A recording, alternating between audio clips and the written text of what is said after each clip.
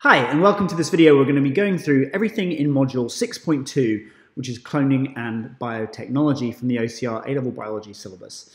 Now, if you're watching this video in 2022, this is a module that is going to come up. They've talked about it in the advanced information.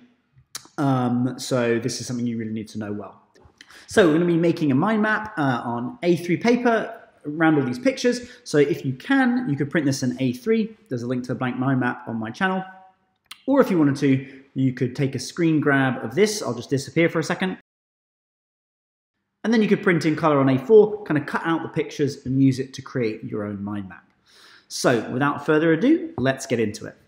Okay, we're going to start kind of following the syllabus, following the specification. We're going to start over here with cloning. So let's zoom in and let's talk about what this is, what this means, or what a clone is. I think is possibly a good place to start. So what is a clone? Clone is just a genetically identical organism or cell. Genetically identical organism or cell. So we can have clones in animals, we can have clones in plants, we can have clones that kind of occur naturally, or we can have clones that occur artificially. So first of all, let's look at plant cloning.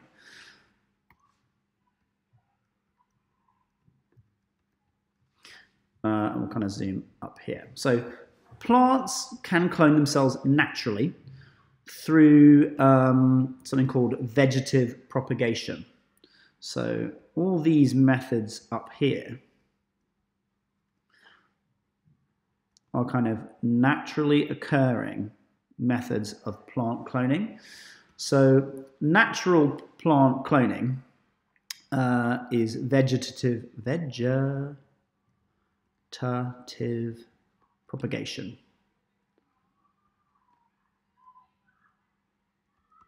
And this is basically, in essence, it's basically the plant sending out a branch, normally underground, from its roots, and then it's going to kind of become another plant.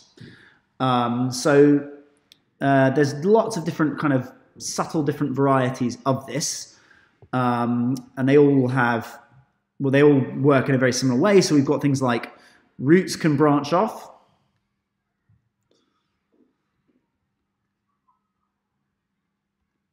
And we have lots of different words for the roots, really. We have runners, which go slightly above ground. Here's a runner here between two strawberry plants. We have rhizomes. We have stolons. So just be aware of all these words. Runners, rhizomes, stolons, suckers. Bulbs and corns.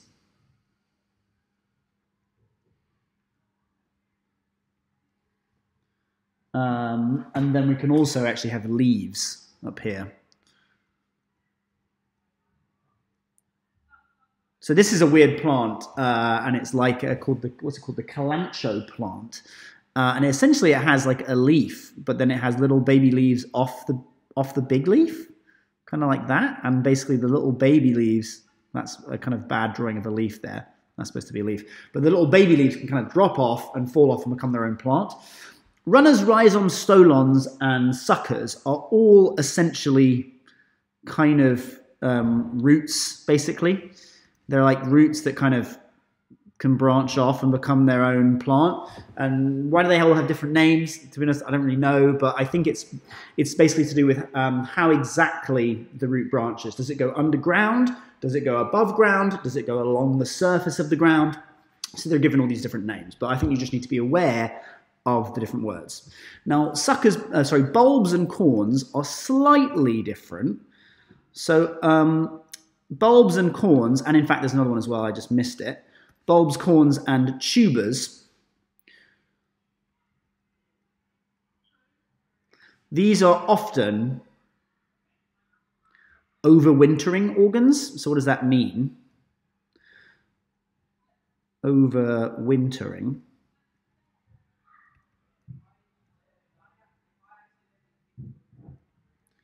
And that basically means that, like, let's say an onion plant, in the summer it's growing well, it's got leaves above ground, it photosynthesizing, storing all that sugar from photosynthesis in its onion, which is the kind of the tuber. And then in the wintertime, all the above ground plant dies back. You wouldn't find any evidence of the plant above the ground in January, let's say, in the Northern Hemisphere. And then in the springtime, then the bulb will sprout again and a new plant will come up. So that's an overwintering organ. Potatoes, onions, stuff like that are all, daffodil bulbs. Those are all overwintering organs. And just what can happen is you can get, multiple plants branching off one overwintering organ, which is an example of vegetative propagation. Okay, so you can make some notes on that. So why? Why do this? Question mark, why? Well, it's fast. Remember, if you're doing sexual reproduction, you need to find a sort of partner. As a plant, you need to wait for fertilization, that sort of stuff to happen. So vegetative propagation is going to be much faster. So you only need one parent. To kind of state the obvious, you need one parent. And you can be sure, because it's cloning, there's no genetic variation.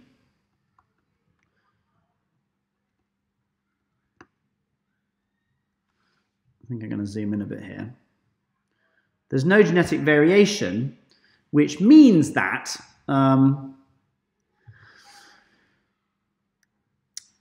if conditions are favorable,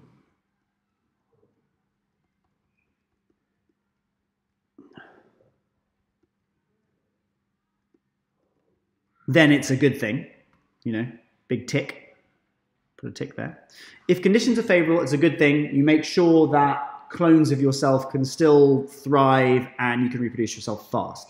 However, if not, I'll just kind of try and represent this like that. If bad, then it can, well, if the conditions are bad or if they change, then this is not a good strategy. So if they change, what am I talking about? If I'm talking about like new diseases, climate change, that sort of stuff, then it can be bad for the plant. For example, if you want to look up, one of the world's biggest organisms is a cluster of aspen trees called Pando. It's like many kilometers across. All these trees are clones kind of connected underground through their network of roots. But these aspen trees that have been there for thousands and thousands of years, called Pando, they're starting to die off because of climate change. There's no genetic variation within that stand or cluster of aspen trees. And because of climate change, basically the trees are kind of dying. And that is one drawback of using vegetative propagation. There's no genetic variation and evolution is not possible because they're all genetically identical. Okay? So that's plant natural cloning. But what about artificial cloning? There are some ways that we can clone plants artificially too. Right, so this is natural cloning over here. Up here, I'm going to try and I'll kind of separate here. So everything that we've done on the left there is natural.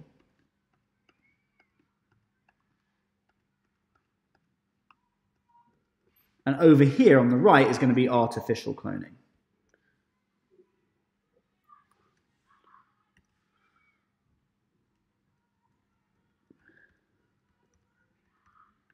Artificial plant cloning.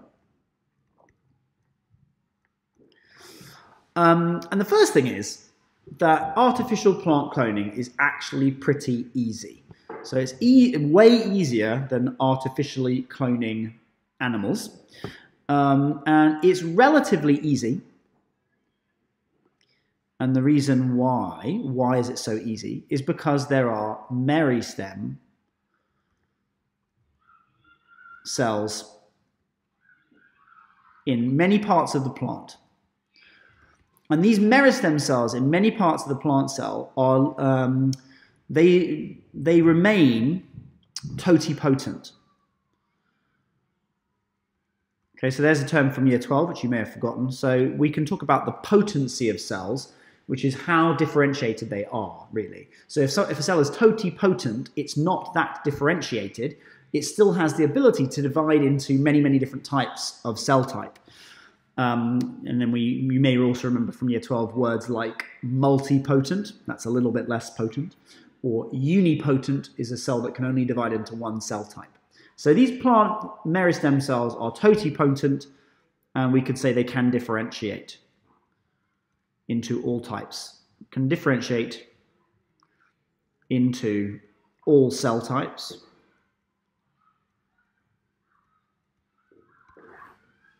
Okay, so that's artificial plant cloning. Why so easy? The two methods you need to know are cuttings. So this is cuttings. Let's see if I can fit it in here. Cutting. So that's what we're doing here. We're taking a cutting of a plant and then we're basically sticking it in some soil. Now it's not exactly that easy. There's a few bits and pieces you need to know. And this is, you need to be able to describe how you would do this. This potentially could be a practical thing that could be assessed this year, maybe. They say that they're going to talk about a practical within this topic of cloning and biotechnology. So maybe this is something that you need to make sure that you know. So you cut plant, obviously. Now, where do you do it? You do it between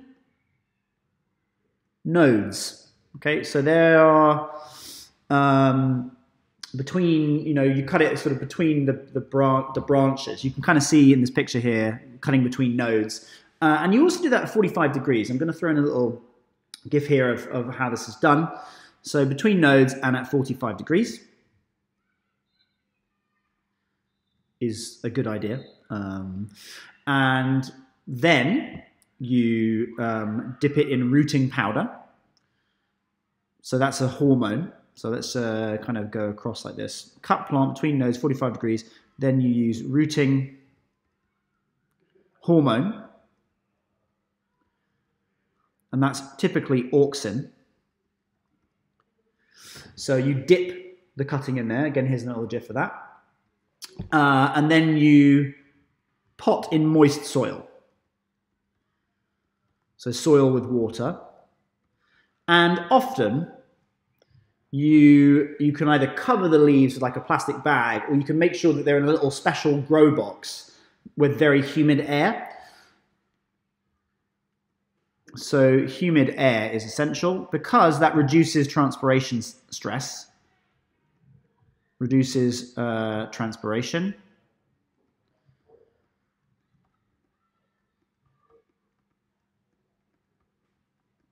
And then you leave until the roots develop, okay? And then once you've got the roots, wait till roots.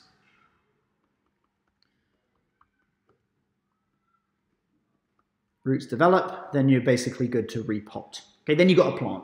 So you cut plant between the nodes, roughly 45 degrees, sharp blade, actually I should say. So this is not ideal actually. You probably use a scalpel, would be best. Sharp blade. Then you dip it in rooting hormone or auxin, then you put it in moist soil, perhaps with a plastic bag over the top or in some sort of little mini greenhousey type thing, with moist air, and you wait till the roots develop and then you're good to go. You've got a new plant. Right, so that's good. From one cutting, you can get one plant, but there is a slightly more high-tech method which kind of turbocharges your ability to plant clone. And this is called tissue culture or micropropagation. And these terms can pretty much be used interchangeably. So let's put that down here. So tissue culture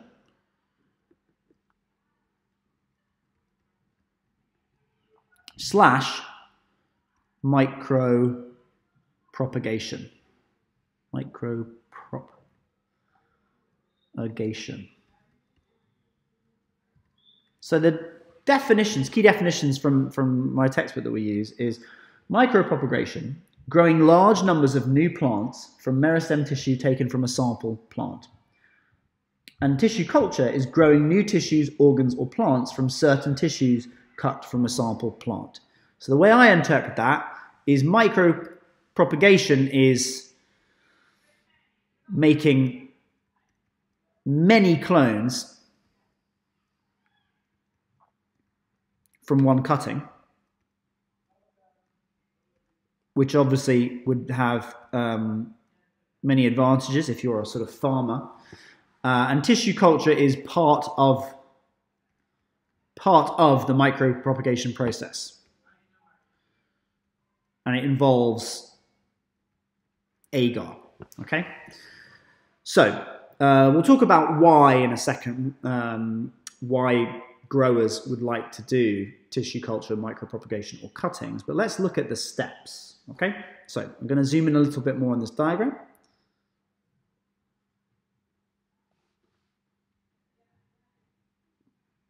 Okay, so when doing tissue culture, because there's agar involved, things need to be done aseptically. Okay, so step one is here. Ooh, I just realized I missed a G there. Okay, so I've zoomed in over here. I'm going to put my steps over here. So sterile forceps used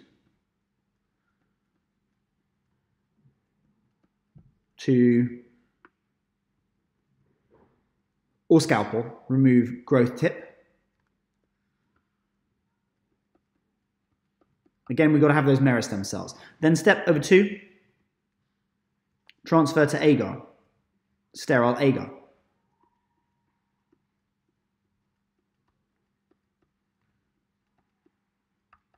Sterile nutrient agar.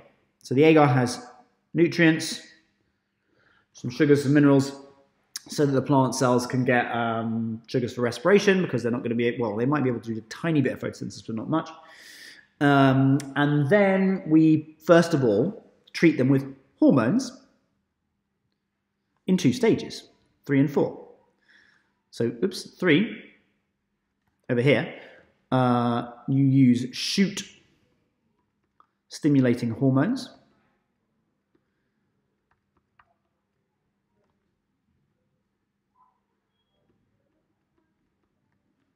And then 4, root stimulating hormones.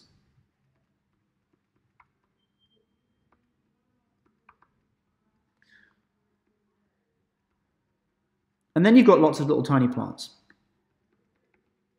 Tiny plantlets. Now actually, I've just realized that in this step here, we've missed out maybe one of the most important steps.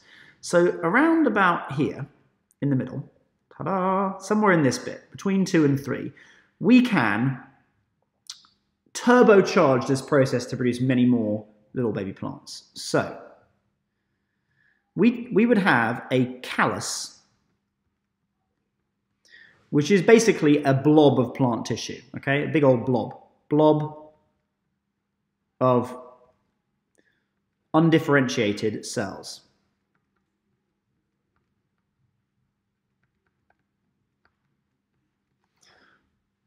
Blob of undifferentiated cells, which have grown from that meristem. And what you can do then is you can have your blob, imagine the blob is, probably wouldn't be this big, but it's grown to maybe this big.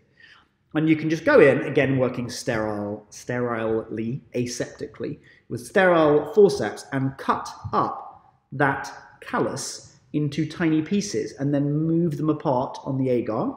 And each little tiny piece of that callus will become a plant. So you take your cutting, put it on the agar, grows into a callus, chop the callus up maybe into 10 little pieces, and now you've got 10 plants from the one cutting. This is why this technique is so effective. Okay, so now let's look at the reasons why, what the advantages of doing this artificial cloning. And I think actually I'm just going to write down here. We're talking about plant cloning and then artificial. Artificial methods are the ones we talked about over here. Okay, so now let's look at the advantages for doing these methods using artificial cloning. So the first thing, that it is relatively rapid. And the other thing is that we can actually reproduce plants that may be sterile. So can reproduce sterile or seedless plants.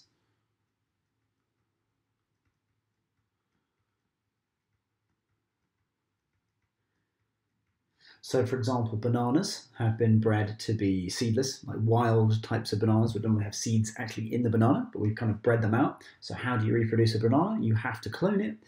So micropropagation is used extensively to reproduce bananas. Also, you might, if you're someone who's cultivating nice-looking flowers, sometimes they make new types of flowers by doing a hybrid between two different species, and those hybrids are sterile, much like a liger. If you know about ligers, ligers are sterile. Sometimes you get hybrid orchids, for example, that are sterile, and you can reproduce them through tissue culture. So that's a big plus. We have genetically identical, plants, which can mean that's a plus because it means you know exactly how they're going to grow. You know exactly the conditions that they need, and perhaps you know exactly the phenotype, the type of plant you're going to get. So, for example, all apples are produced through cloning from one type of tree. So, like every single Braeburn apple you've ever eaten, if you've eaten a Braeburn apple, has been a clone of other Braeburn apple trees. They don't allow apples to they don't make new apples by allowing trees to reproduce sexually because it creates too much variation in the taste, and you can get sort of basically nasty tasting apples. So genetically identical, so that's kind of we can just sort of say predictable. They're predictable condition, predictable growth, and predictable characteristics. And the final thing is that if a plant has a virus, but that virus is contained to just one part of the plant, if you take a snipping of the tip from a different part of the plant that hasn't got the virus, you can kind of produce a new copy of the plant without the virus. So that's a bit of an interesting application. So can clone from, let's say, can clone from a diseased plant. So the diseased plant is on its way out, it's doomed, but we can get a disease-free part of it. Okay, so what are the disadvantages? Well, it is pretty high tech, so therefore it takes skilled labor. In those GIFs that you saw there, you might have seen kind of people working in aseptic conditions. Those are sort of lab-trained people, so it's kind of labor-intensive. It's not so easy. You need all the right kit. So it's expensive to do. It's way more expensive than doing cuttings. Okay, cuttings anyone can really do with some scissors and some rooting hormone, which you can get off Amazon or whatever. But tissue culture is expensive, and you need all the right equipment. Of course, because it's a kind of a biotechnology process involving agar and stuff, you can lose the whole batch. Contamination is a problem.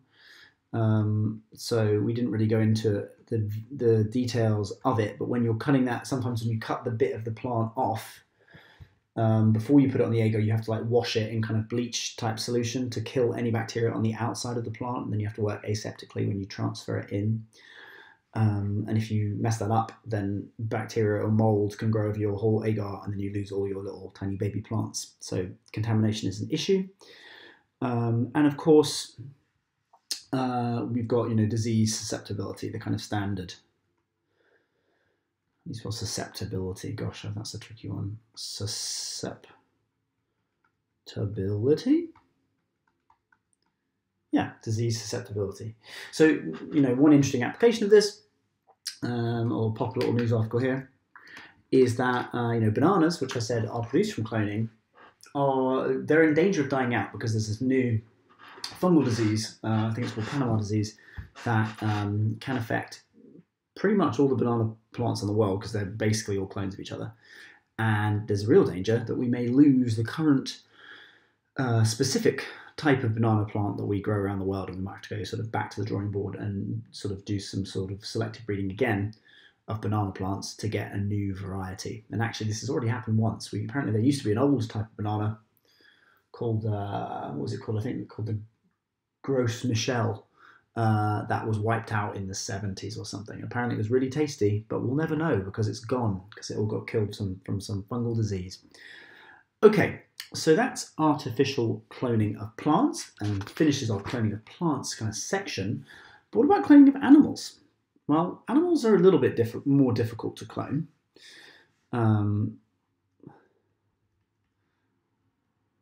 But of course, natural clones of animals do exist. Here we've got twins, okay, so identical twins. Twins is an example of a natural animal clone. And that's pretty much the only example of natural animal cloning. But there are ways that we can artificially clone animals, and we're going to be looking at those next. Okay, so there's a couple different reasons that we might want to clone animals. So let's talk about those. And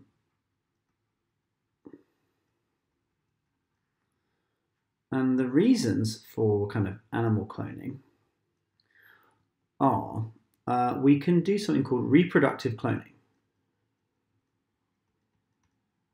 And that is just basically to make more animals, okay, to reproduce them. It may be to reproduce some farm animals that have special characteristics. It may be to reproduce an animal that is in danger of going extinct, like a rhinoceros. Or it may even be to reproduce an animal that has been genetically modified in some way to have certain characteristics, like, for example, you can get goats that produce certain pharmaceutical chemicals in their milk, for example. So reproducing animals via cloning. So that's one thing. There are some other ways, other reasons. We can do cloning for research.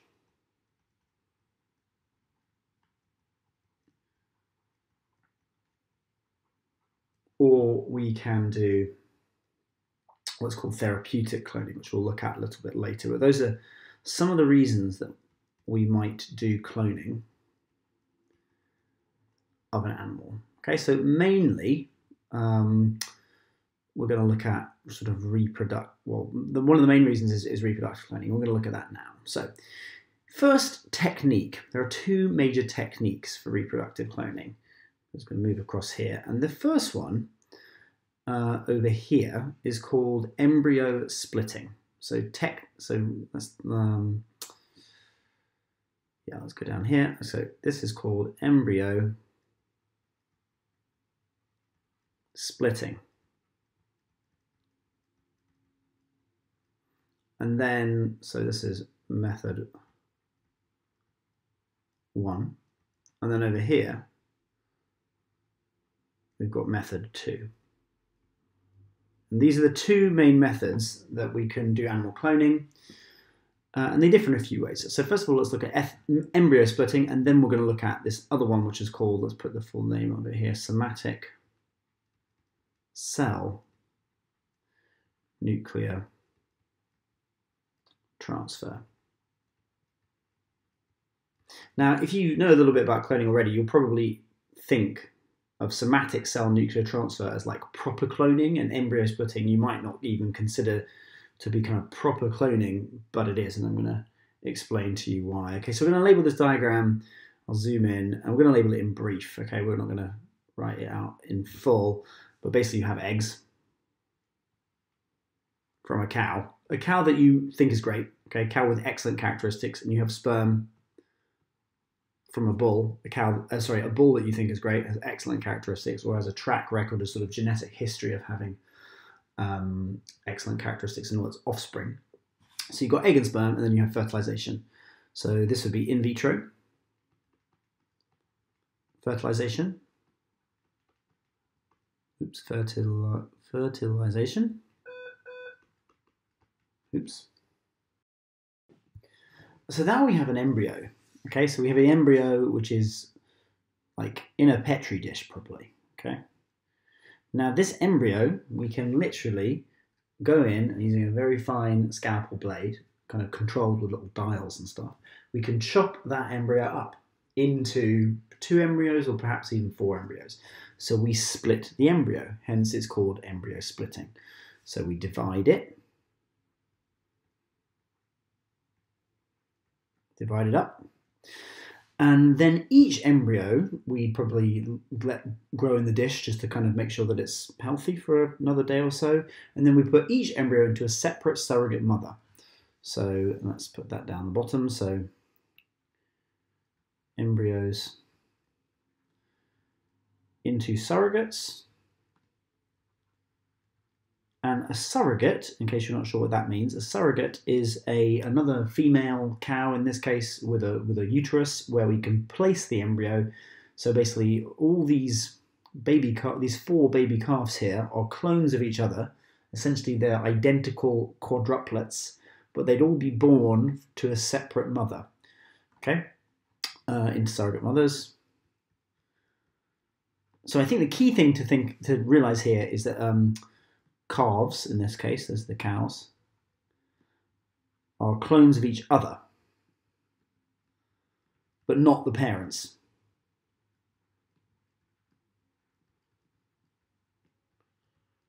So there is, the calves are not genetically identical to either the mother or the father, but it's basically, if you have a really high value, really good cow and a high value, really good bull, and you don't want to just get one baby from them, you want to get like 10, because you're really looking for that characteristics in your next generation in your herd of cattle.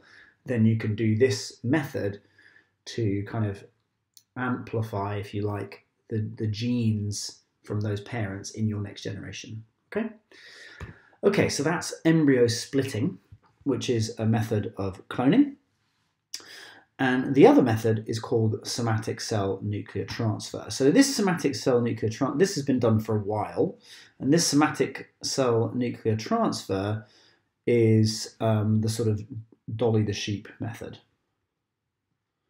So Dolly the sheep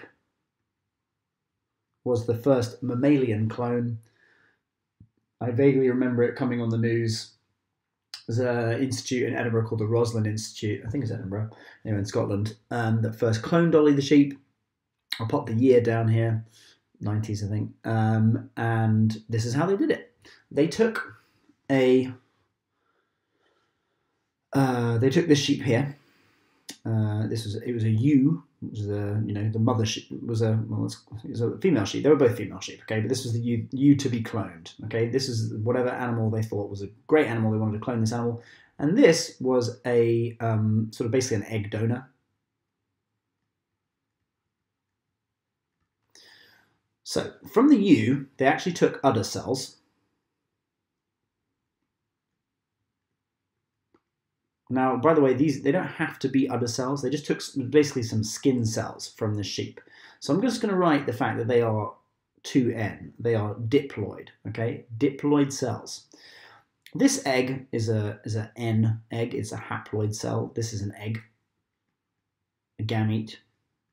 But then what they did, using a crafty basically a fine needle, they punctured this egg cell with a fine needle and they sucked out the nucleus. So we call this now an enucleated, oops, that's supposed to be an L, enucleated egg cell. And that means that it has had its egg removed. Enucleated, I'm just going to tidy that up a bit there.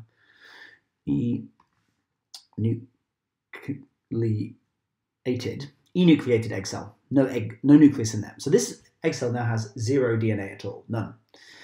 And they take one of these udder cells, which is diploid, 2N, and they pretty much injected the entire nucleus from this egg cell. I think I have seen some articles where it says they put the whole cell in, but it doesn't really matter. They just need to take the nucleus from this ewe and put it in the egg. So and then they fuse them together. Fuse together. Now, on this kind of fusion over here, it's an electric shock, okay?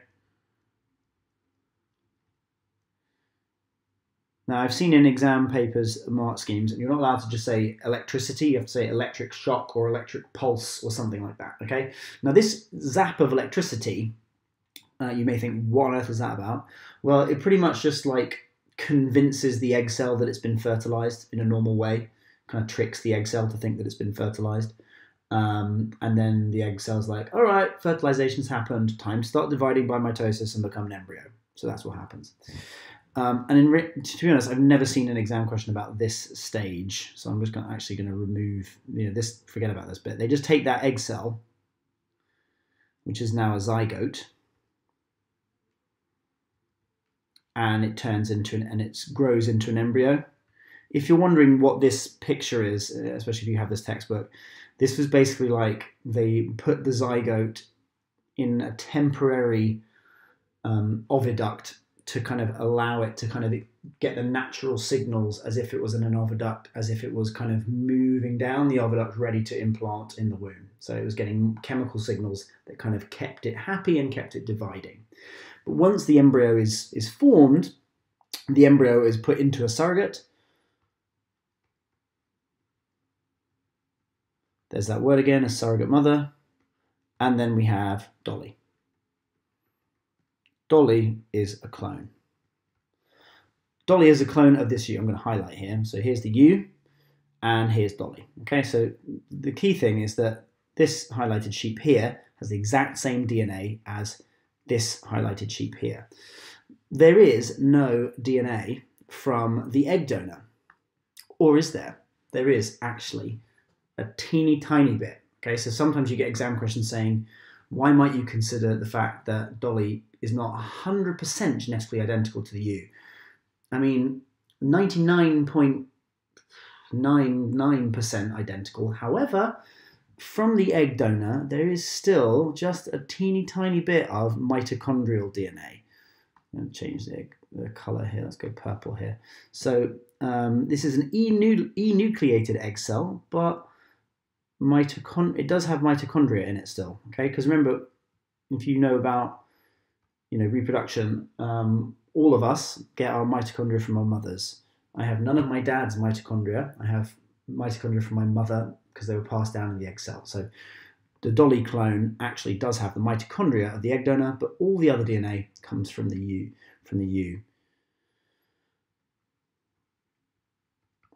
Okay, so that is somatic cell nuclear transfer. Okay, so where are we going to talk about therapeutic cloning?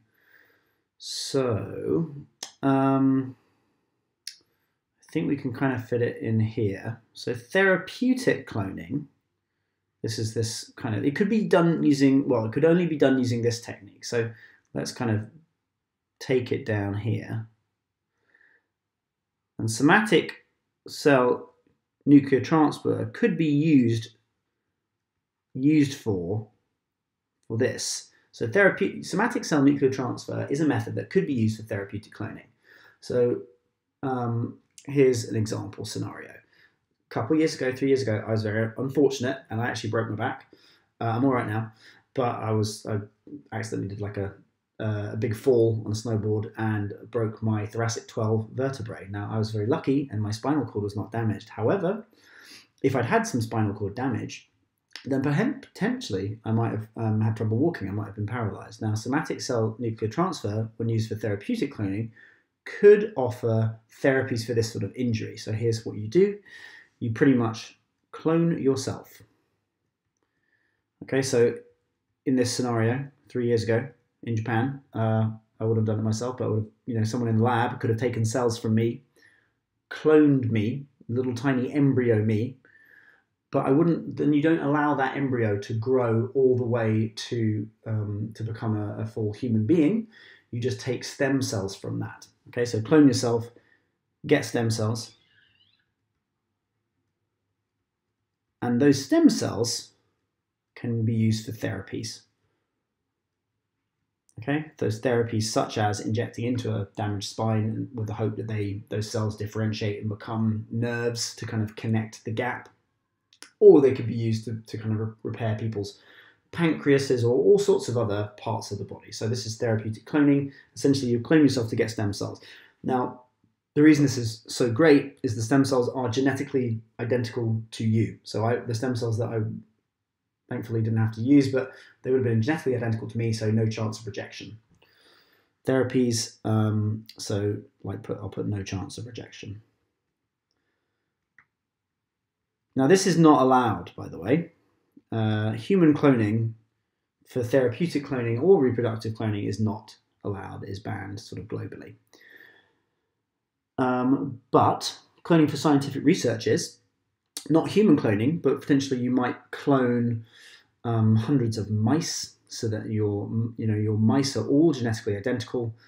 And I don't know, I can't really fit it in up here, so I'm just going to do a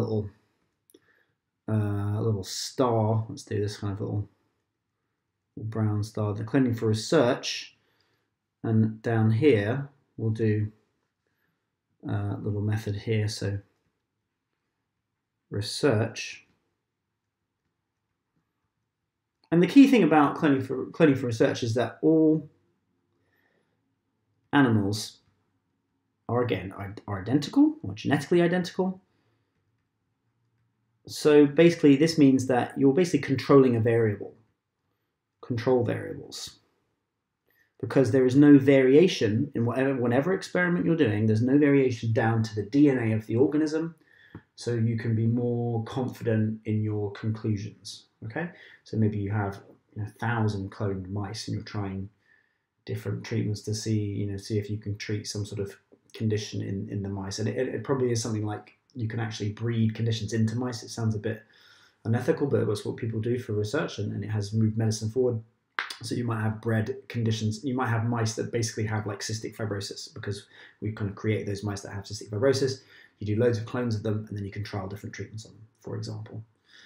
Okay, let's look at quick arguments for and arguments against for animal cloning, and then we'll move on. So for and against.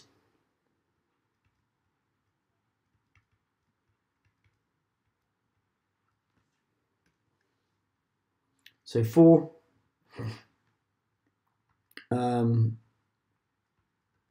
whole herds of animals with ideal characteristics.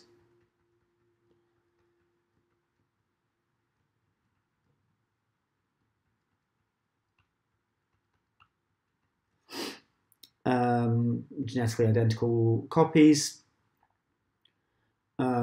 We kind of talked about research already, but the research and how should we put that? So effective genetics is controlled.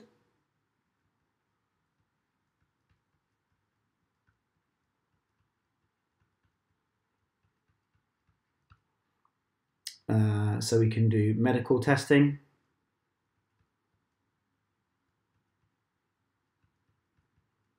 We could clone endangered animals.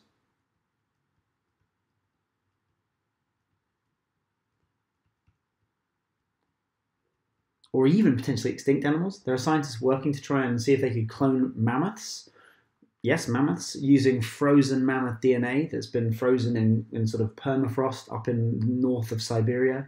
Dig up these frozen mammoth carcasses, try and get the DNA out and see if you can clone a mammoth by using an Asian elephant as a surrogate mother. It might be possible, and it might happen in your lifetime. So those are the main fours. Main against, well, it's a common thing, but disease again, lack of variation,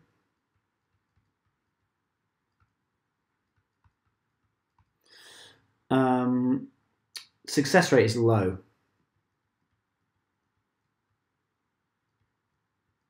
Is very low. Okay, that's one of the reasons that this is not done for cloning of people, because it's just not ethical.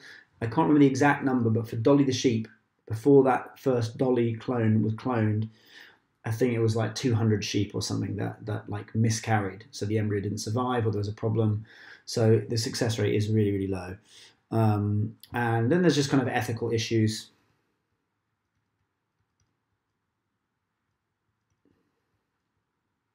Around the embryo and at what point you consider the embryo alive, especially if you're talking about therapeutic cloning, because if you do therapeutic cloning and getting stem cells from an embryo, the embryo would be destroyed. So ethical issues sort of, I guess we'll put right to life, question mark of the embryo. Okay, so those are the for and against arguments, main for and against arguments for animal cloning. Great. So I'll just pinch out and I'll just look at what we've covered so far. So far we've covered all the methods of cloning for animals and plants, both natural and artificial methods. And we're about to get into biotechnology, which is to do with working with microorganisms or parts of microorganisms, such as enzymes. So if you need to take a break, grab a cup of tea and come back with fresh eyes. Now would be a good point. And now let's get into it. Right, so as I said, biotechnology is, the definition is using living organisms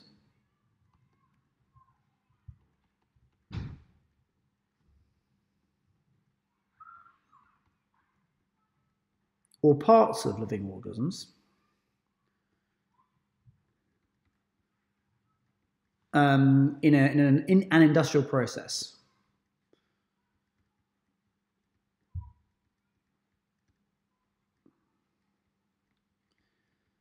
Okay, so why is this definition important? Well, I've seen multiple choice questions on this, and a key part of it is actually the parts of. So biotechnology can be using a whole living organism, like let's say yeast or a bacteria, or it could be using a part of a living organism like an enzyme. Because remember, enzymes are not alive, they're not a living organism, they're just from a living organism, so they're parts of. So that's why that parts of bit is important. So let's start with talking about why we might want to use living organisms in biotechnology. So how are we going to lay this out? I think we're going to go over here and we're going to talk about, up here, we'll talk about examples.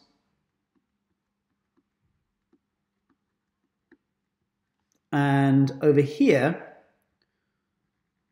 we'll talk about how.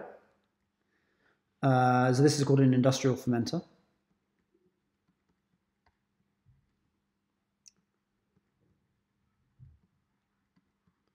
So this is how we can use biotechnology.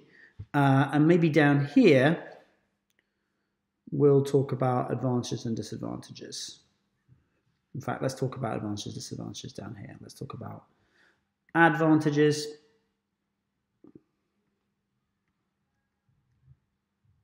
And disadvantages. So this is kind of the why.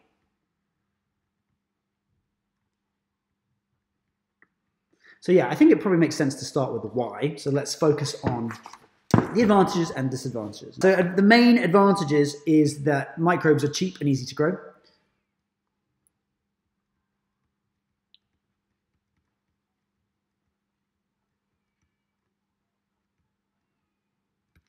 They also work at kind of room temperature, so low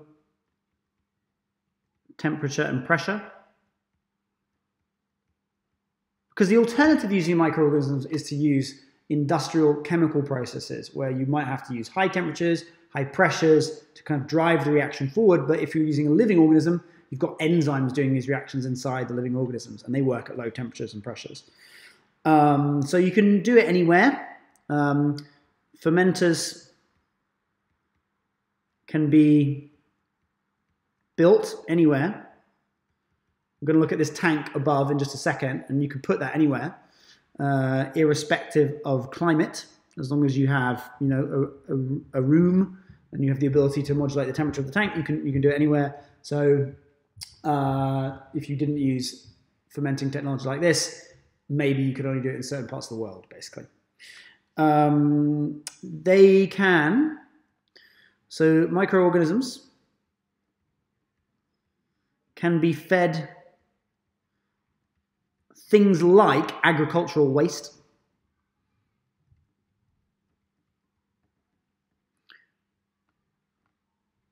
So, for example, I don't know, maybe you grow some corn, and the top of the corn plant, the actual corn itself, the sweet corn or the maize, that gets used for one process, but the stalk is a waste product, really. No one uses the stalk for anything, but you could chop that up and feed it to microbes to maybe get some extra kind of income if you're a farmer, perhaps. And they reproduce quickly, they have a short life cycle.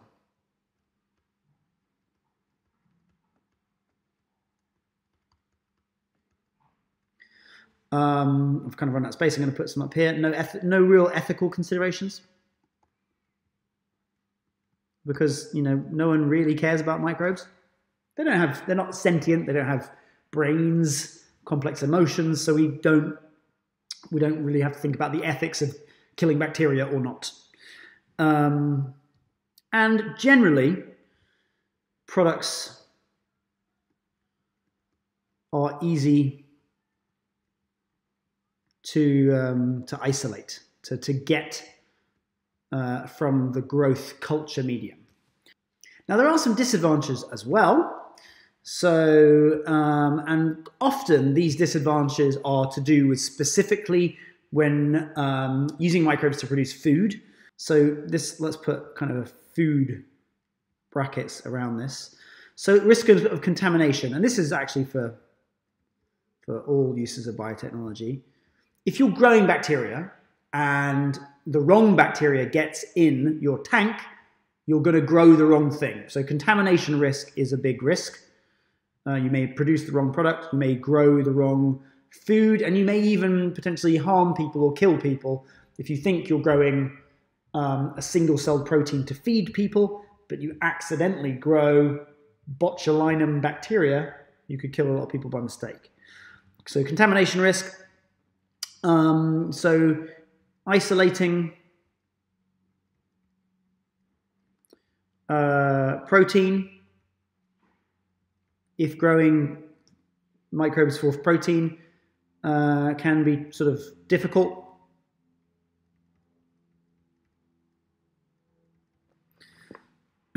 And again, this is all about food. SCP has a high, that's single-cell protein, high purine content, which is a type of nucleic acid.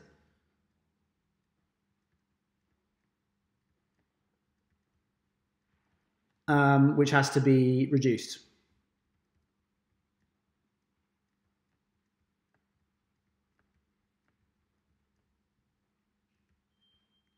So it's reduced. So purines are the bases adenine and guanine, and basically if you have a high purine content in your diet, you can end up getting gout. So I'll maybe put a little side thing here. Gout. Gout is like a painful extremities, painful fingers and toes. Typically presents in people who have a really, really rich diet. And potentially, if you're growing microbial protein, again, this is all about food, really. You might have additives required to make it taste nice. So we might use the word palatable, which means do people like to taste it, okay? So we talked about advantages, and we talked about disadvantages, and the disadvantages often been about use of it to food. So I'm just going to link that kind of around here, because one example is single cell protein, S single, C cell, P protein. All right, so let's look at some examples of how biotechnology has been used in the food industry for many, many years. Okay, so first of all, bread uses yeast. And I think you should be familiar with the term Saccharomyces cerevisiae, which is the microbe that is used. Gosh, I'm going to struggle to spell this, double C.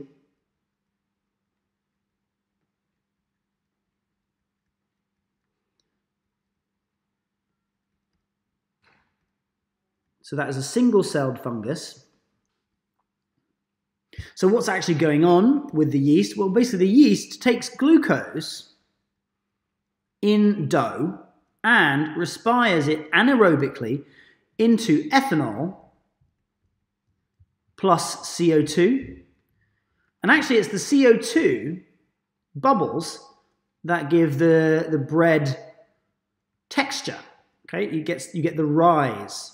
So sometimes bread is left to prove. If you watch Bake Off, you'll notice it's left to prove in the proving drawer, which is typically a warm environment where the yeast can really respire and grow well.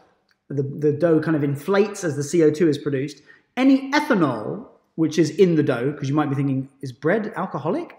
Well, the ethanol, when you actually bake the bread, will kind of evaporate off. So I'll just write evaporates. That's the main stuff about bread. So bread is one example. Another example is cheese. Cheese is a biotechnology product.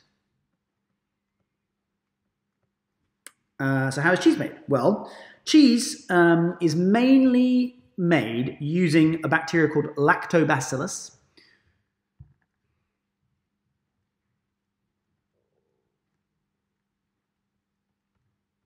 And you may recognize the prefix lact there to do with milk, like lactose and lactase and lactobacillus. So anything with lac is to do with milk, or the lac operon, for example. So how does lactobacillus work? Again, it kind of respires, it breaks down the sugars in milk. So it takes lactose and converts it into lactic acid, and I think an ATP, it uses the ATP. So the lactic acid, this stuff, that lowers pH. And then there's another product also used, well, another enzyme used, which is renin.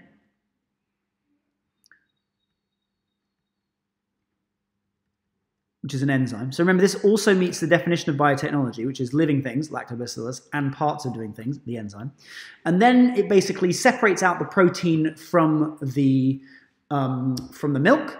So you may have heard of the nursery rhyme, like about Little Miss Moffat sat on a toffet eating her curds and whey.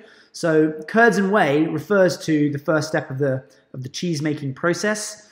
So let's put it up here, shall we? So milk coagulates, which means it kind of separates out, and we have I'm going to change color. The curds is the solid, and the whey is the liquid. Now the curds get turned into the cheese. Okay, the solid curds get pressed, and if you kind of use the curds quickly after they've separated out from the milk, you've got stuff like cottage cheese. And if you press it and leave it for a long time to dry out a bit, you get stuff like cheddar. And you can, if you want to, where am I going to put this? So when you figure out where to put this, curds go into cheese. And you can also add mold. I'm going to put a little side note. Blue cheese has added fungus. So the blue mold in like blue cheese is often a mold called Penicillium roqueforti, and they actually insert the mold into the cheese to give it more flavor. Beer. Beer is again made using Saccharomyces cerevisiae. So I'll just shorten the terminology there this time. So S. cerevisiae is how you can write it shorthand, cerevisiae. So it's the yeast again. And again, it does this thing, respires anaerobically, takes glucose and turns it into ethanol and CO2. Glucose into ethanol and CO2. But if you're brewing beer, the CO2 provides the bubbles of the beer, and the ethanol provides the alcoholic content. Okay, so beer is the product of fermenting some liquid. Now, basically, if you want to brew something, you have to have a liquid containing some sugar. Haven't really seen too many questions on the syllabus about this, but basically, if you have grape juice, that's a sugary grape juice, and you add yeast, it turns into wine. Beer is typically produced from barley grains, and those grains are allowed to partially germinate, so they get more sugary, and then you kind of boil them up, and you've got a liquid of sort of sugary water that can then be fermented. Okay, so that's beer. We've also got yogurt as another example. Yogurt. And yogurt is very, very much similar to cheese. So again, it uses lactobacillus. But in this one, the milk does not, there's no rennet or renin added. So lactobacillus acidifies the milk, and then so pH drops, proteins denature, which changes the texture of the milk. And then we kind of just leave it there, really, and then it's yogurt. Sometimes in certain yogurts, other bacteria may be added. So just a little side note here, things like sort of healthy probiotic drinks.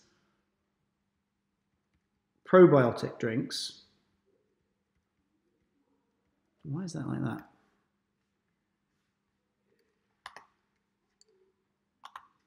Yeah, so probiotic drinks have other bacteria added.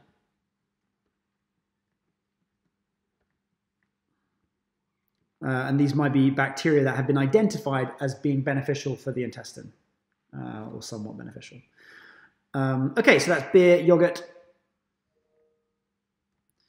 Oh, one little side note on this renin enzyme, which is used in cheese. Remember, cheese and yogurt, very similar. This renin enzyme, traditionally that has come from calves' stomachs. Okay, so there's a sort of ethical consideration, I guess, there. Calf stomach. So some cheeses are not considered vegetarian because they use this renin enzyme, which has come from calves' stomachs, and these calves have been slaughtered. But you can actually get renin enzyme that's now been genetically modified into bacteria.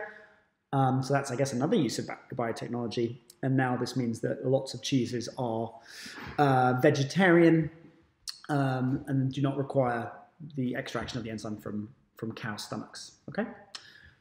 Right, so the final example we need to look at is single-cell protein. So this is another way that we can use biotechnology in food production.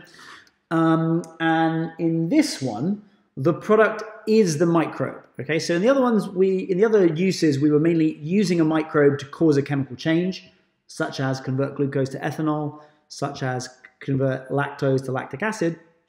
But in this one, we want the microbe. So single-cell protein could be a single-cell fungus. So in corn, the example corn, there's a fungus. Is it single cell or is it multiple cell? I think, yeah, fungus venetatum. Yeah, it is a single cell. So the corn one, I don't think you need to know this, but maybe worth recognize, is called Fusarium venetatum.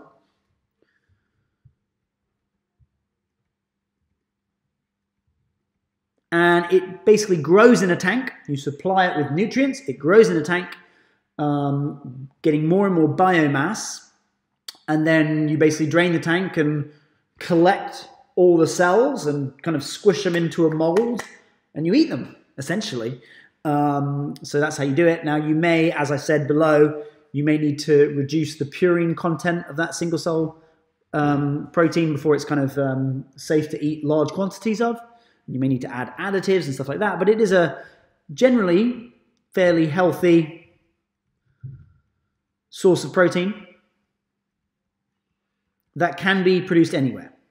Okay, so it's pretty good. Now, one really exciting technology that, who knows, they could ask a question about it. I've never seen it yet, but it's sort of a hot issue in biology, is something called air protein. I really encourage you to go Google this, air protein, check it out. And this is a bacteria that is being developed by a Finnish company. And this is off syllabus, but it could be an application thing. So I'll just talk about it for a second. It's a bacteria. You feed it H2 gas plus CO2 gas. That's all it needs. And it grows. Okay, so the H2 is supplied by electrolysis of water. You use renewable electricity, hopefully, to separate water to produce hydrogen gas, and CO2 comes from the air. So it's kind of like artificial photosynthesis, because remember, in photosynthesis, you also split water called photolysis or photolysis. But in this microbiology process, you use electricity to split water, feed hydrogen and carbon dioxide to bacteria, and they grow and they produce a protein-rich flour, which can be added into human foods or can be used to feed animals in agriculture. So this is an interesting technology which you may hear more about in the future. One little aside before we talk about how people might grow corn or air protein in an industrial fermenter below, right over here, is that for some microbiology and biotechnology products, they're kind of self-limiting. So you may wonder why wine is around about 12% alcohol. Well, it's because at 12% alcohol, yeast dies, roughly. Okay, so if you want to get anything more alcoholic than about 12, 13%, you have to do distillation. And that's why wine is generally around that, because you allow the wine to ferment as much as possible. So you start with grape juice, lots of glucose, 0% ethanol. As the yeast grows and respires, more and more ethanol builds up, keeps building up, and then the yeast starts to struggle, I guess, probably when it gets around 10, 11%. Keep going a little bit more, but then by the time the alcohol gets to 12% concentration in the bottle, the yeast are gone, no more fermentation happens, and that's the maximum alcohol percentage in a brewed beverage. Anything higher has been distilled. Okay? Right, so far we've mainly talked about examples that are in kind of food and drink production, but biotechnology, of course, is not just used for food and drink production. So I think we should maybe make a couple brief notes on other uses of biotechnology. Now, cheese, yogurt, bread, these are kind of biotechnological processes that are, I would say, not really done under high control scenarios. They're often the containers that are used to kind of brew or make these products are kind of are sort of less rigorously controlled, and they're more sort of processes that have been done for a long, long time. Things like brewing would be done in a brewing tank. Things like corn, making single-cell protein, this would be done in a fermenter. So we can call brewing tanks or corn tanks, we call them industrial fermenters. So they can be used for producing beer and corn, but they can also be used to produce other microbial products. So I'm going to kind of branch other products off of this. So there's going to be a few other examples. We can have drugs. So this is examples as well, I guess, down here. Examples 2, non-food. Okay, so we can have drugs such as penicillin.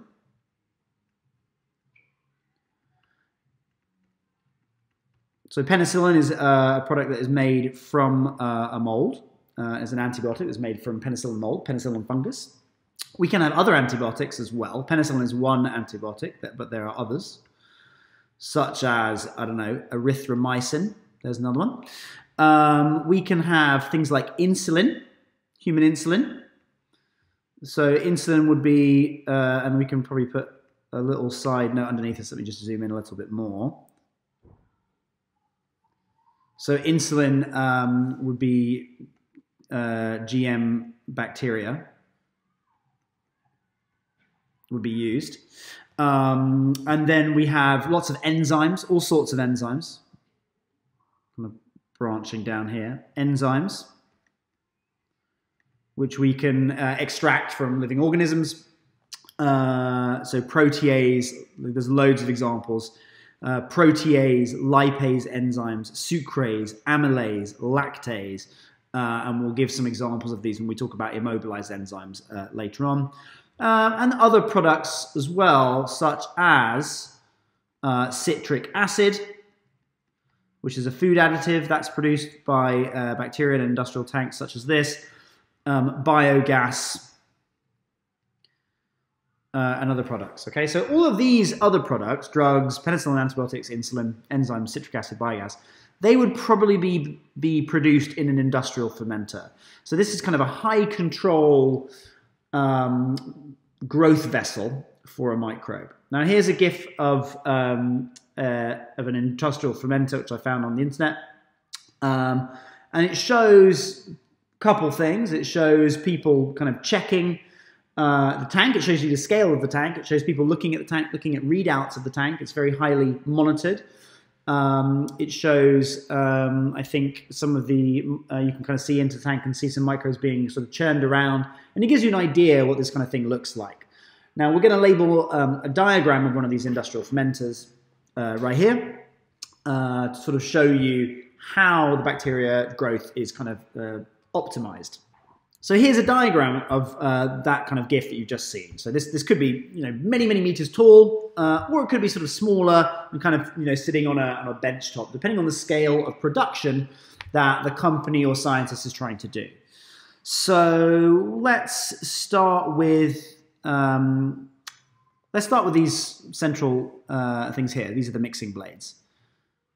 So often when you're growing a microbe in a liquid, it might settle to the bottom. So the mixing blades kind of allow the microbes to kind of be constantly wafted around the tank so that all the microbes get roughly the same amount of oxygen and nutrients, and some don't settle to the bottom where they're more likely to kind of be in competition with each other and sort of die. So we have the mixing blades, powered obviously by a motor that rotates the blades around at a set rate. We obviously have to feed in nutrient medium. So this is nutrient medium inlet, so where it goes in. And the key thing here is it would have to be sterile, okay? So when you put in your nutrient medium, it has to be sterile, which means there are no contaminating microbes. If there were contaminating microbes going in there, then you're going to grow the wrong microbe and it's going to be terrible, okay? You might produce the wrong product, or if it's food, you might kill some people, which would be obviously terrible. So the nutrient medium inlet, sterile. We've also got to have an air inlet as well, so that's here, air inlet. I'll just write over here, air inlet. And again, of course, that has to be sterile. Okay, so I don't know exactly how they do that. Sterile, but they might have to have some sort of very fine mesh filters that can filter out any particulates, and maybe some sort of UV light or something, intense UV light, or maybe even some kind of gamma radiation or something that would sterilize the air. Those are my ideas. Okay, so what else? That air, of course, has to be bubbled. So this is kind of bubbled through the tank. So we can imagine bubbles kind of rising up through the tank here. And this has a sort of slightly weird term. It can be called a sparger. Sparger. So a sparger is the air bubbler. Okay, that's what it is. Bubbles air. Or potentially another gas. Remember I talked about air protein before and said that that specific bacteria, which is grown in the air protein process, needs hydrogen and carbon dioxide gas. So you could, of course, put other gases through a sparger that bubbles and mixes through the culture. Okay, what else have we got? So we also have, this is quite interesting, this kind of water around the tank is a kind of water jacket. So water in, and then water out.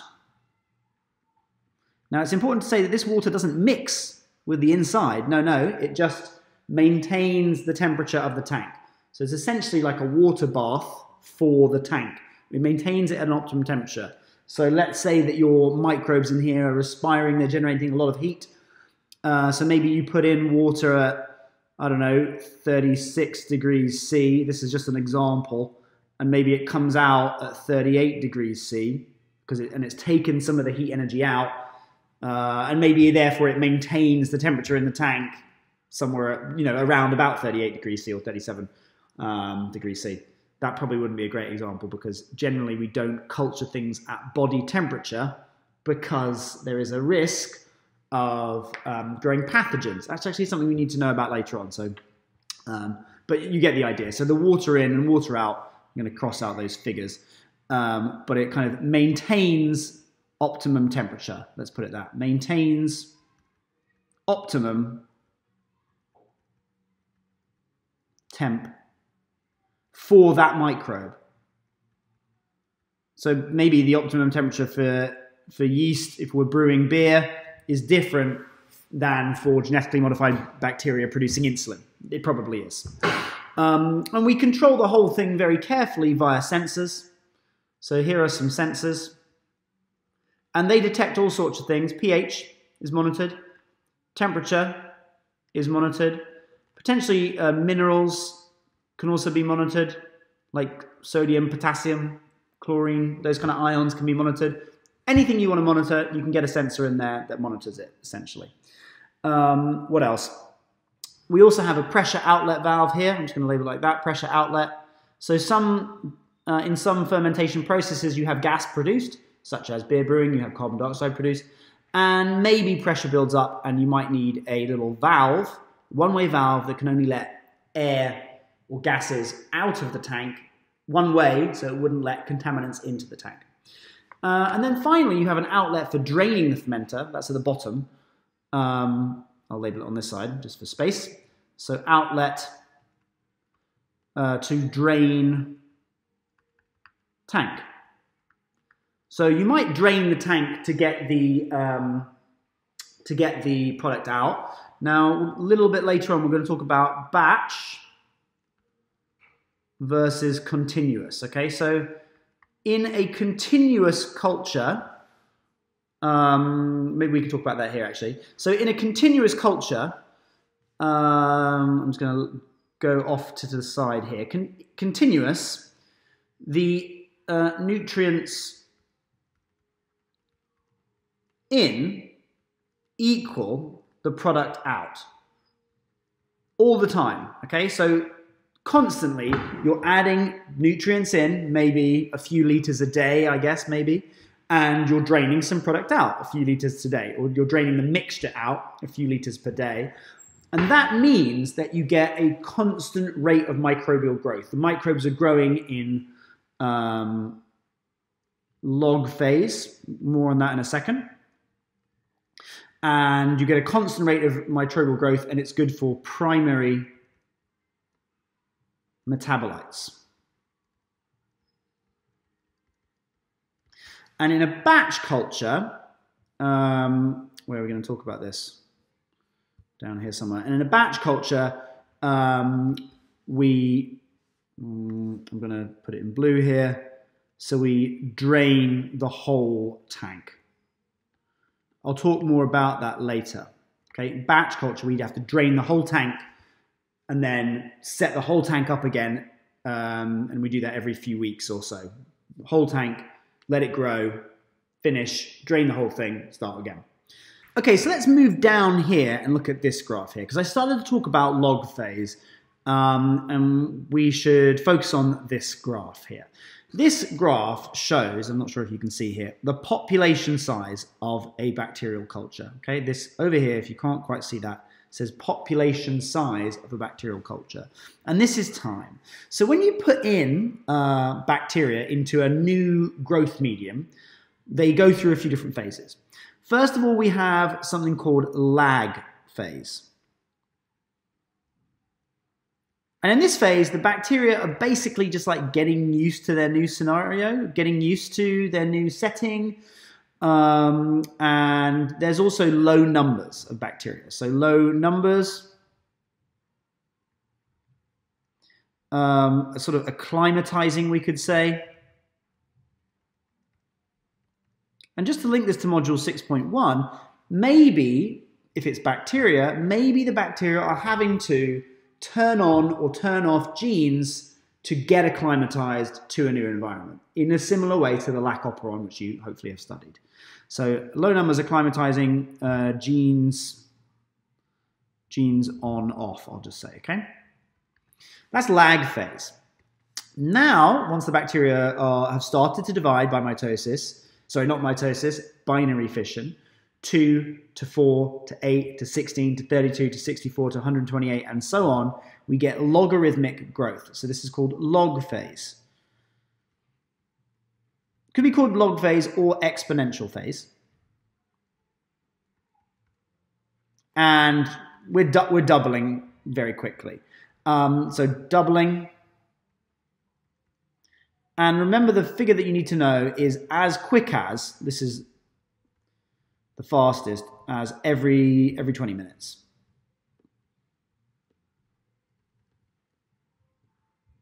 Now, little side note on this whilst we're here. They can double as quick as every 20 minutes, okay? And recently the syllabus was updated a few years ago to include the following formula, okay, which is the formula for the size of a bacterial population after a certain amount of time. So the size of the population, N, big N, is equal to N0 times 2 to the n, where 2 to the small n, where little n is how many doubles?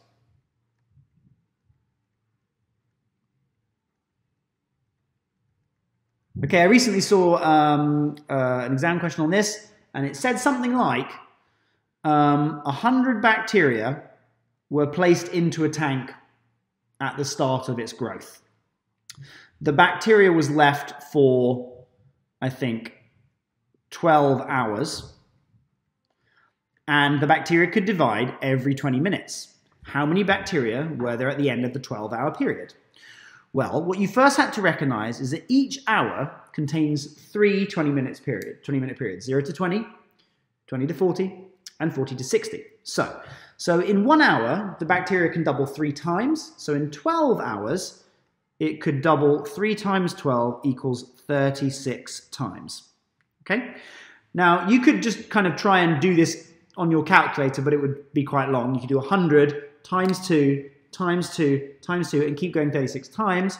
Or you could do the maths, and you could say that big N equals N0, which is the starting number, 100, times 2 to the power 36. Okay, I haven't got a scientific calculator on me right now, but you could do that yourself. It's going to be a massive number. Billions and billions of bacteria, maybe even trillions. So that is how you would do that sort of question. So log phase exponential growth, you can use this formula to kind of work out the size of the population when it's growing in exponential phase. Now, you might calculate some number. You maybe work out whatever this number is, and then the follow-up question might be, well, scientists investigated the bacterial population, and they were nowhere near that number. So what happened? Well, potentially, the bacteria reached stationary phase. So those 100 initial bacteria, they started dividing and dividing and dividing, but at some point, stationary phase kicks in. And stationary phase is where some factor is limiting to growth.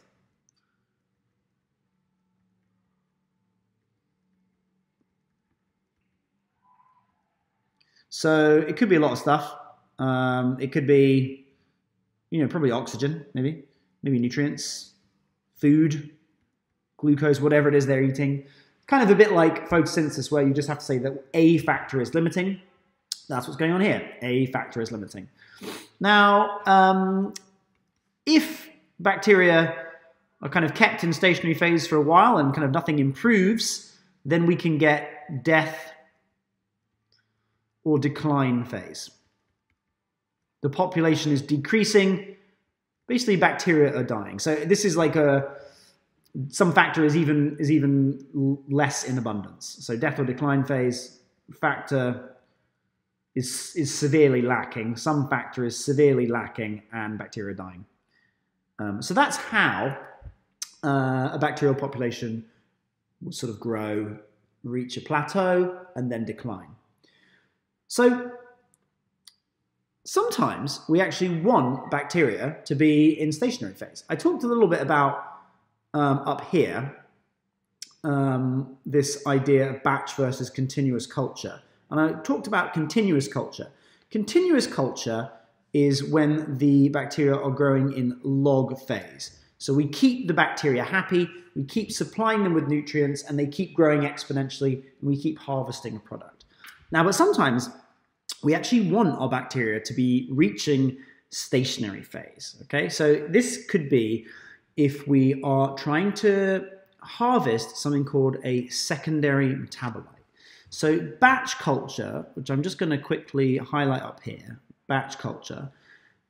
To get batch culture is used when we need to get our bacteria into stationary phase to produce a secondary metabolite. So I am going to branch off and go, let's go down here, okay? I'm gonna go down here. Okay, so we're going to talk about batch culture down here. We started talking about different types of culture up there, but let's talk about batch culture. So essentially what we do for batch culture is we seal a tank, seal a fermenter, and then we wait. And then we drain it. Drain the whole tank. And then we redo the whole thing. Why would we do it like that? Continuous culture seems much more, I don't know, just seems more smooth. Well, it is smooth, but it won't work for all processes. So batch culture, we need to think about a graph. And we're going to have the production here, and we're going to have time here. I'm going to do two lines on this graph. Let's have a purple line for mass of some microbe. Let's say it's a fungus. And, you know, it gets quickly going into exponential phase, and then it kind of reaches a stationary phase, and then it kind of plateaus, okay? Now, this would be the fungus growth, okay? And the fungus that I'm talking about and thinking about is penicillin fungus. Penicillin fungus produces penicillin. But if I put a line in for the production of penicillin, it would not exactly mirror the fungus growth. And it would actually look a bit like this, okay? So penicillin is a secondary metabolite. I'm just going to move down here. Secondary metabolite. And a secondary metabolite is one that is only produced in stationary or death or decline phase.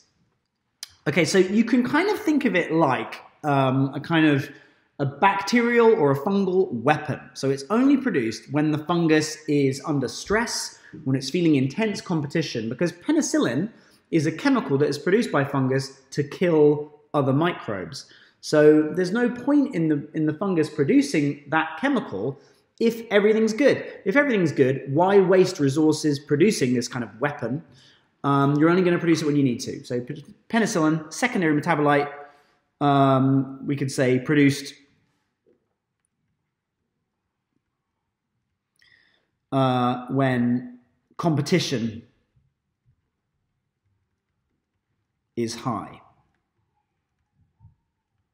So you could not produce penicillin through continuous culture. You have to do batch culture. Essentially, what you do is you start the tank, you let time run its course, and you get to here where you've got your maximum amount of penicillin, you drain the whole tank, and then you're going to set it back up and you're going to repeat. Okay, you're going to repeat the whole culture process again and again and again, and that will enable you to get a secondary metabolite. Batch culture, there are a few advantages. Well, the few advantages of it, it's the only way you can get secondary metabolites. So this is advantages of batch culture when compared to continuous. There's less risk of contamination because even if you do contaminate, you're only going to spoil one batch and not the whole thing. And the disadvantages is basically time is wasted, okay? Because you're not growing bacteria 100% of the time. Sometimes you're emptying a tank, cleaning it, sterilizing it with steam, and resetting it. So it's a little bit time inefficient, okay? Right, okay, so this is getting to be a really long video. I think this might be the longest one I've ever recorded. And as you can see from my frequent costume changes here, this is my third day of working on this video. We've got a few little bits to do, so if you want to take a little break, grab another cup of tea, this would be a good point. If not, we're going to get into practical aspects of aseptic technique. Now remember, this is something that's going to come up potentially on the exam in 2022, and they have said that practical skills may come up, so this could really be quite important stuff. Let's get going. So when working with any microbe, when working with biotechnology type stuff, aseptic technique is very important.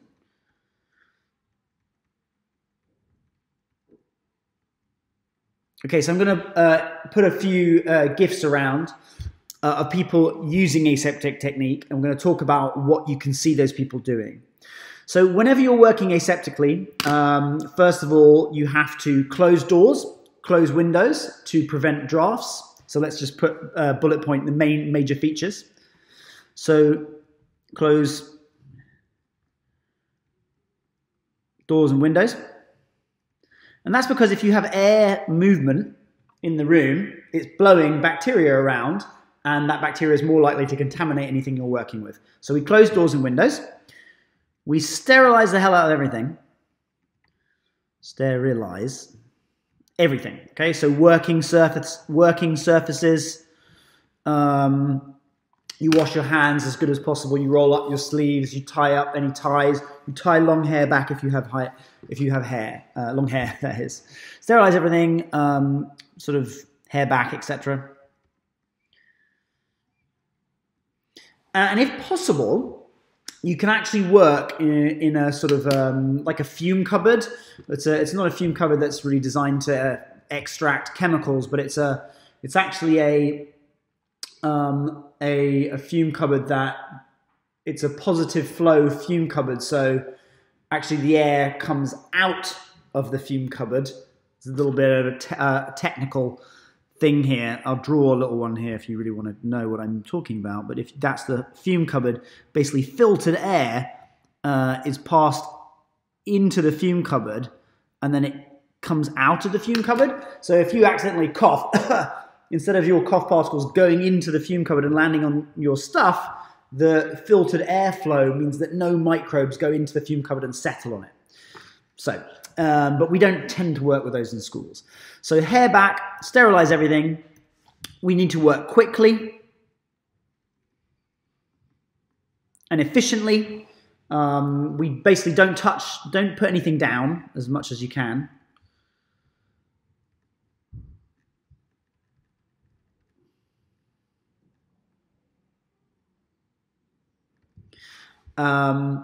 Because if you put something down, imagine if this was sterilized and I'm trying to plate some bacteria. If I put it down, it's now not sterilized. So you have to keep things moving, you have to keep them in the air. And if ever you need to re-sterilize, you use flaming. So flaming to sterilize.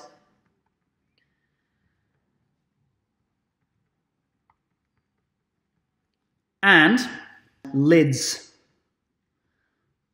on and off super quickly, fast. And also lids at an angle. So we can see some things going on up here. So actually so here we've got some flaming. So I'm going to label that 1. We've got flaming to sterilize there. 2, we're also flaming to sterilize the lid of the bottle. So that's 1 plus 2. Put that there. This is picture 2. This here is showing transferring some culture by picking it up on by the inoculating loop. Now, actually, this is not a aseptic technique, but there is an error here which you can get asked about. So I'm just going to put a little star here. So when you're transferring your culture, you want to wait and make sure that this loop has cooled down before you dip it in your bacteria. So I'll just put here, wait to cool, because if it's not cooled down, wait to cool, then basically the bacteria that you dip it in are going to be killed because they're going to be burnt, and sort of then you won't have any bacteria to plate on your next step. So, and then again, we're flaming again here when we close the initial bacterial pot. So this over here, this inoculating loop is now used to plate a Petri dish.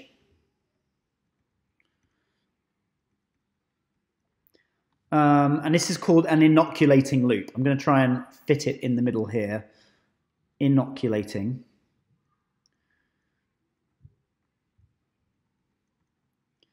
Loop. And when we inoculate a plate, which is just putting the microbes on the plate, you typically wave it back and forwards in this kind of streak pattern. And then we'll re-sterilize the inoculating loop and so on. Now, when you would be plating the Petri dish, I've just got an empty blank Petri dish here. Imagine my pen is the inoculating loop. What you would do, and I'll just angle this down, hopefully this works. What you would do is you would open your lid like this, and then you would plate your bacteria, and you would close your lid. You don't want to take it off like that, because then that, of course, means that bacteria can settle down on it. You want to just open it at sort of 45 degrees, plate, and then close. And then you would use your Bunsen flame to re-sterilize your inoculating loop. Now, there is a practical that uses aseptic technique that I feel has a strong chance of coming up this year, and that is a serial dilution and dilution plating practical. And it's used to determine the amount of bacteria in a culture. Okay, so it uses aseptic technique. So this is called a dilution plating experiment.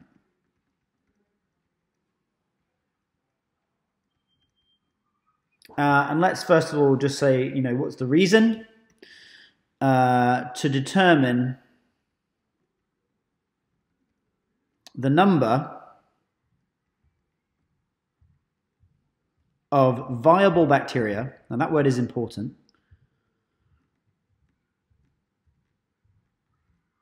in culture.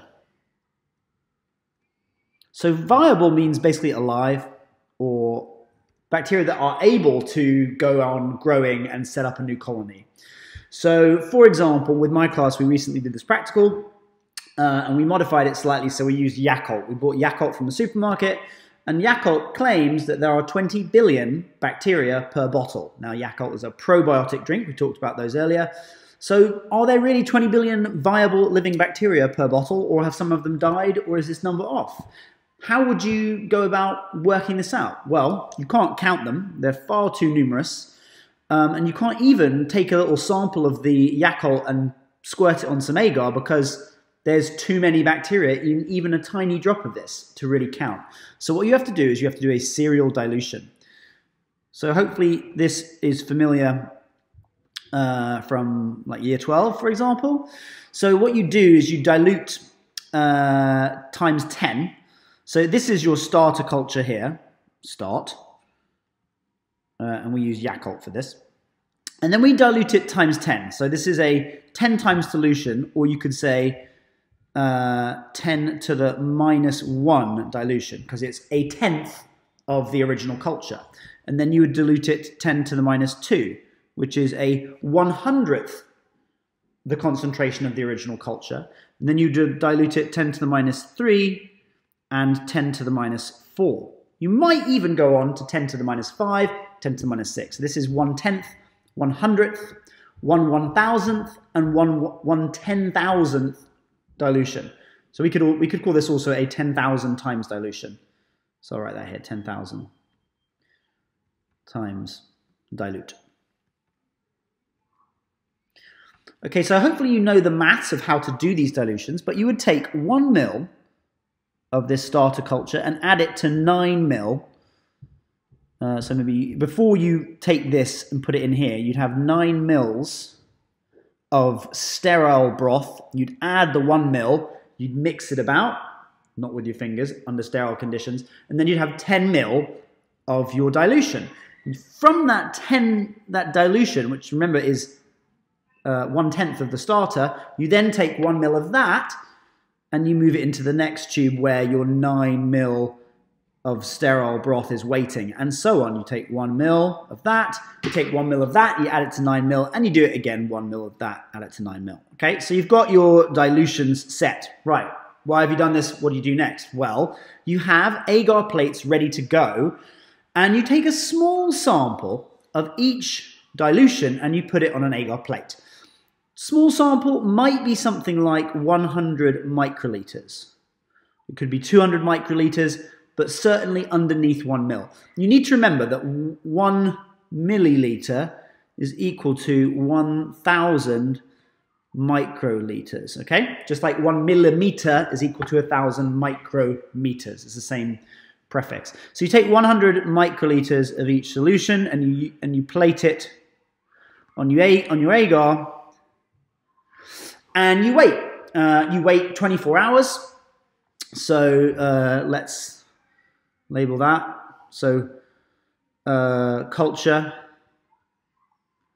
in incubator for 24 hours at 32 degrees C. Remember before I said we don't culture in schools at 37 because it's likely to grow pathogens. So at schools we normally use 32 degrees Celsius, which is considered safer, less chance of growing pathogens. So that could be an error in someone's experimental method that you could have to listen out for. Oh, they did it at 37, that's dangerous, they shouldn't have done that. Okay, so what we typically get then is on this plate here, you can see it is packed full of bacteria. Look at all those green bacteria growing all over the place. You actually call it a bacterial lawn. I'll give you that word, lawn of bacteria, which basically means there are so many bacteria that you can't count them. They're just all over the place. They're spread all over the place. This one's quite lawnish as well. This one we're starting to see individual colonies. And this one here, we can see the colonies. So let's count the colonies. Excuse me while I count. I think I counted 18 colonies. Now, what does that mean? Well, that means that in the 100 microliter solution, dilution that I put on that plate, there were 18 bacteria that landed on the plate that were viable and that started to grow. So I can use that to work out the number of bacteria here, which is the whole point. So, how do I do the maths? Well, there were 18 in 100 microliters of the 10 to the minus 4 dilution. So, therefore, you would say there were 18 times 10 in 1 mil of that dilution, because there are 1,000 microliters in a milliliter. So you'd have to, the 100 microliters, you could fit 10 of those in a milliliter. So that equals 180. So 180 per mil. Okay, 180 per mil in this dilution. But that dilution was 10,000 times more dilute than the start. So therefore, if you do 180 times the 10,000, you get the starter concentration, which is, what is that? That is 1.8 million. 1.8 million bacteria in the original broth. Now, sometimes you get this written as CFU, and CFU stands for colony forming units. So 1.8 million colony forming units per mil in this original broth. Okay? So, remember, the whole point of this is to kind of work out how many microbes you have growing in a culture. Now, one thing that you might get asked about is, slight tweaks to this method. So what if, for example, what if you did your 10 to the minus 4 dilution and this 10 to the minus 4 dilution was still, I'll just draw it in here, all streaky all over the place, a lawn? Well, that would just tell you that you should repeat the process and maybe do another dilution, a 10 to the minus 5 and a 10 to the minus 6 dilution. Okay, so that's one type of question that you could get asked about that. Or potentially, another question might be, how about you did a 10 to the minus 5 dilution? I'll just quickly sketch it there. Just imagine another set here. And on this one, you only get, I don't know, 1 colony. So they might ask you then, well, where is it better to take your count from? Maybe 1 or even 2 colonies. Well, what's basically happened here? Remember there were 18 colonies there. So you would expect 1.8 colonies in this one, wouldn't you? Because it's 10 times less, 10 times fewer. But, if we round 1.8, probably sometimes we get 1 colony, sometimes we get 2. So where's better to take the reading from? Probably better to take the reading from here. like 18 is more accurate than you'd either get 1 or 2. So if you're reading either 1 or 2 and then doing the maths, you'd get either 1 million or 2 million CFU. Whereas if you read from here, 18, it's a bit more clear. Maybe if you could be bothered to count all the colonies here, you'd get exactly 183 colonies, which would give you a more precise value, a more accurate value for your CFU per mil. So there's a kind of balance between, do you want to try and count all the tiny little dots if it's possible, or do you want to count fewer dots? Fewer dots is more error prone due to random kind of rounding. More dots is more difficult to count, if you see what I mean. Okay, on to the very final bit. Hooray, we're almost there, which is this kind of last bit of biotechnology, which is enzymes. Okay, so remember that the definition of biotechnology is using living organisms or parts of living organisms in industrial process. So we highlighted this parts of statement, and that parts of statement really links to down here, immobilized enzymes. I'm highlighting there in the background before I write on it, immobilized. Oops, I put 2 I's there. You can correct that. Immobilized enzymes. So remember, enzymes are parts of living organisms. They're not living, they're not alive themselves. So that's why using immobilized enzymes is considered biotechnology. Now let's zoom in. Okay, before we talk about the different methods of immobilizing enzymes, maybe we should talk about the advantages. Okay, so I'm going to put advantages of using enzymes over here. Now remember that enzymes and biotechnology in general is good because it means we can make things at kind of low temperatures and pressures. So we've already kind of covered why enzymes are good, or like whether they are used in a living thing or whether they're used separately, they're good. We know that. But why do we want to immobilize them? Well, first of all, I suppose we should say that immobilizing means stopping them moving.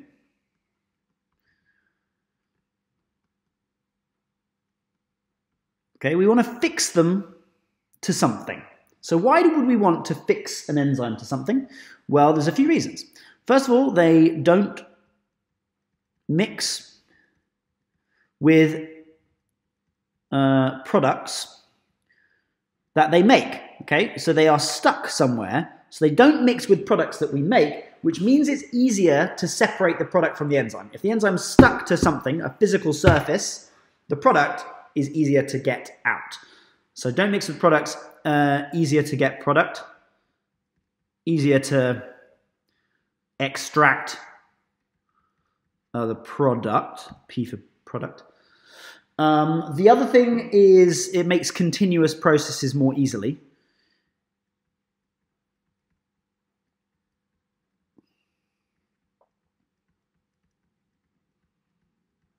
Because we can, for example, let a liquid flow across a surface that has enzymes stuck to it, and the liquid comes in containing substrate, and it leaves containing product.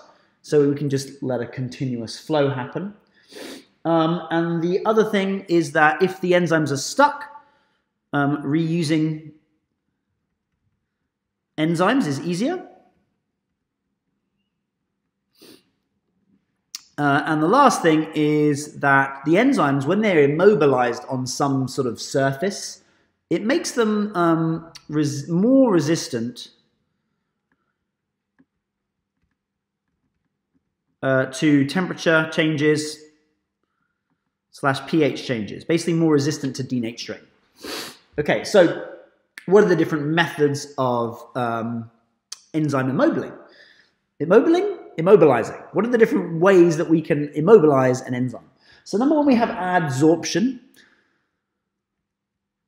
That's up here. And let me zoom in a little bit more. So adsorption, we basically stick an enzyme to some sort of particle, clay particle. And adsorption is sort of more temporary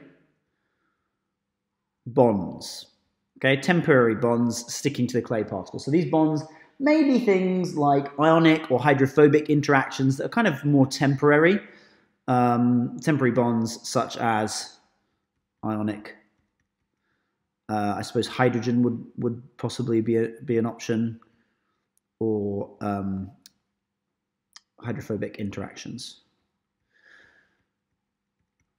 Okay, so potentially the enzymes can come unstuck from the clay particle. This says clay particle in the middle there. So it's kind of easy to do, but potentially the enzyme comes unstuck, which means it leaks into the reaction mixture. So kind of pluses, easy, negatives, maybe not so very permanent. The second thing that we'll look at, I think, is covalent bonding down here. I can't remember why I put them in this order, but I want to look at this one next, covalent. So covalent bonding is what it says, it's covalent bonding. So it's more permanent, but potentially more expensive.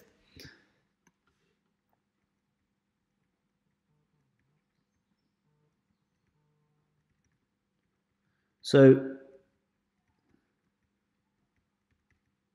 negative of this is that it can mean that these covalent bonds here, you can imagine that a covalent bond might accidentally kind of go above the active site or on top of the active site. So it might reduce the activity of the enzyme because covalent bonds may bond over the active site, kind of blocking the active sites. So I'll put that here as well, may block active sites. Or alter AS, I'll just write AS for active site. We can also do something called entrapment, or to give it its full name, membrane entrapment.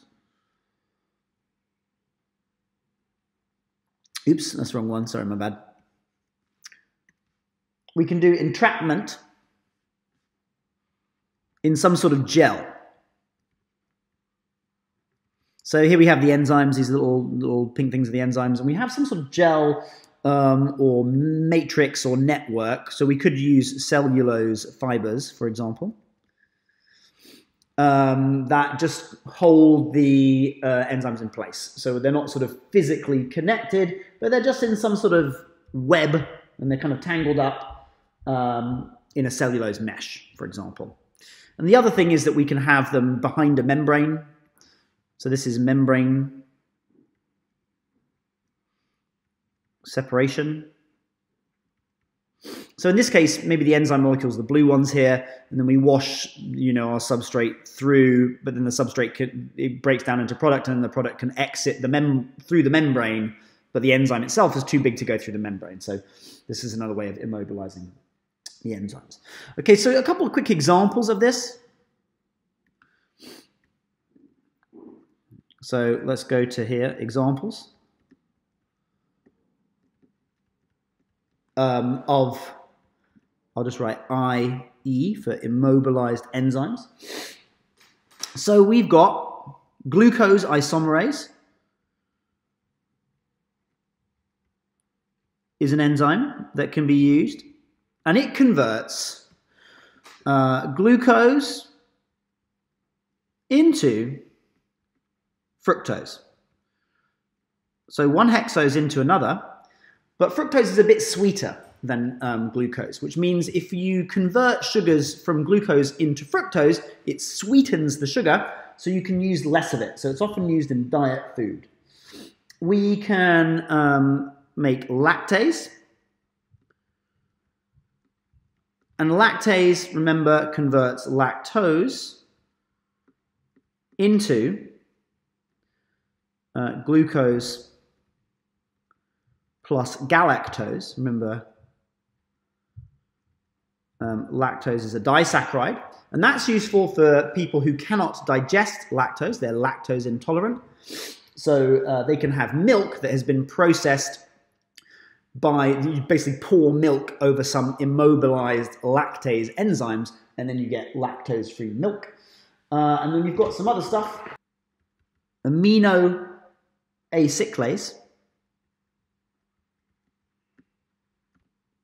It can produce amino acids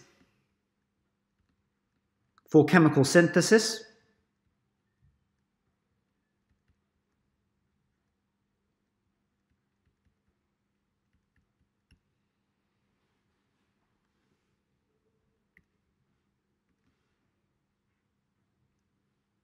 we've got glucoamylase.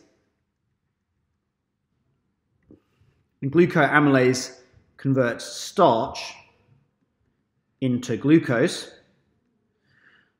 And it means that you can digest starchy foodstuffs like starch from corn into glucose. So like, for example, high fructose corn syrup is a product used to sweeten Coca-Cola. So you have corn syrup that is high in starch, and you first treat it with glucoamylase to produce glucose, and actually then you treat it with glucose isomerase to turn the glucose syrup into fructose syrup. So there's one example of how both of these processes can be used. And the final one is called nitrile hydratase. And this is used, it converts nitriles to amides, and this is quite chemical. I don't think you need to know this detail. Nitriles to amides, but it makes monomers for use in polymerization.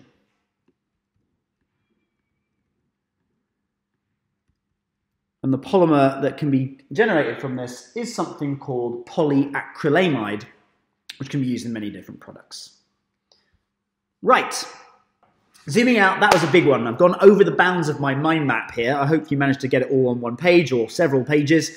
That is everything in OCR Module 6.4, Cloning and Biotechnology, which, remember, is coming up in 2022 if you're watching it then. And remember, you do need to be aware of various practical techniques in this unit. So that could be practical techniques for making a cutting or for doing tissue micropropagation, could be aseptic technique, serial dilution, or even potentially the practical techniques in cloning. So best of luck in your upcoming revision. Hope this was useful, and see you next time.